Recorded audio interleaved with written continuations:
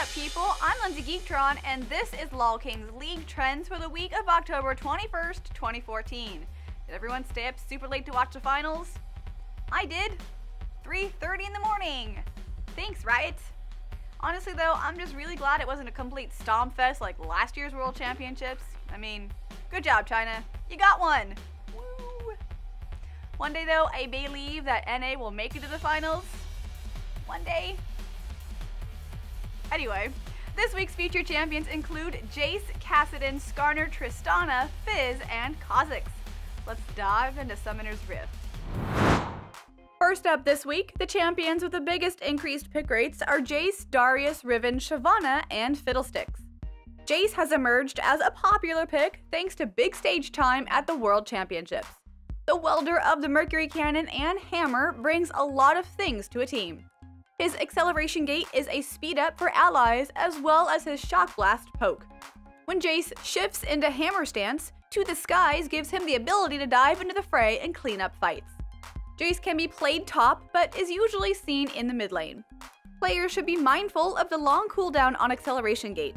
If Jace misses the combination with shock blast, he's vulnerable and cannot run away quickly. He's also a pretty squishy champion, so make sure you know your limits when you hop in with hammer stance. Keep an eye out for the Defender of Tomorrow in solo queue. Decreased pick rates this week list Sion, Nidalee, Kassadin, Lucian, and Kha'Zix.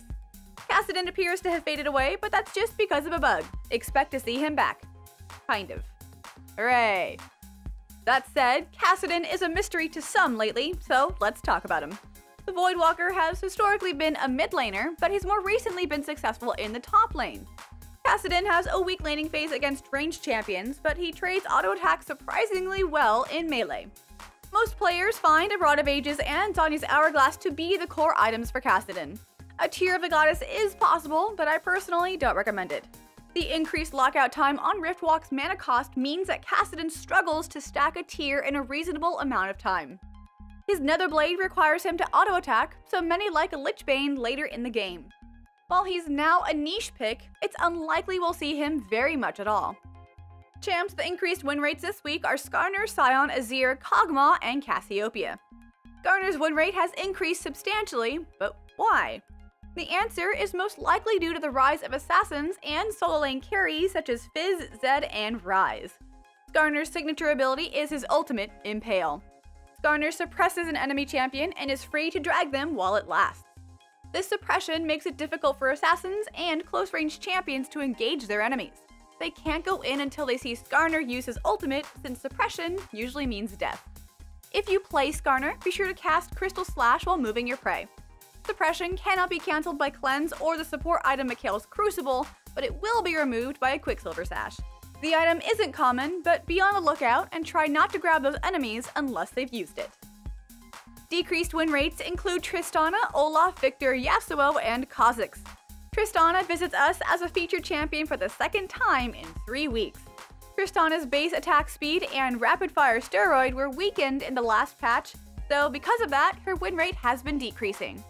The changes mean that she has about the same attack speed during her now 5 seconds of rapid fire, but less when it's not available.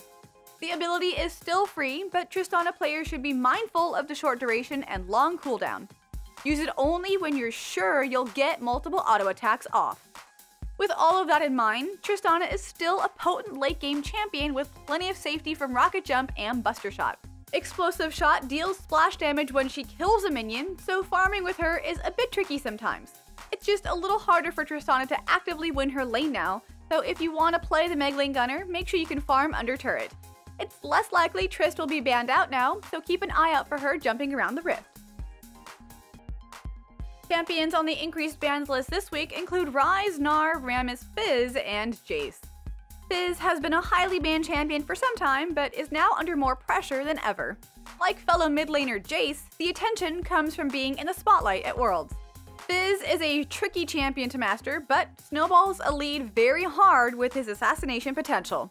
There's a couple of different builds available, but the most popular seems to be a combination of a Deathfire Grasp along with Lucidity Boots. This reduces the cooldown of Fizz's 2-part Playful Trickster ability for more mobility. Playful Trickster is also usually maxed in lane since it's Fizz's only ability for wave clear. People playing against Fizz should know that he's vulnerable to auto attacks as well as spells when it's on cooldown. Junglers can also try and watch for the ability and only gank when it's down. Those who play Fizz need to be very mindful of when they use that ability. If he manages to slip through those bans, you'll be seeing him more and more on the Rift. Finally this week, the decreased bans list has Tristana up first, dropping again over 24% from last week. Ouch. Yasuo, Sion, Kha'Zix, and Maokai rounded out. Like Tristana, Kha'Zix is also hogging the limelight as a featured champion.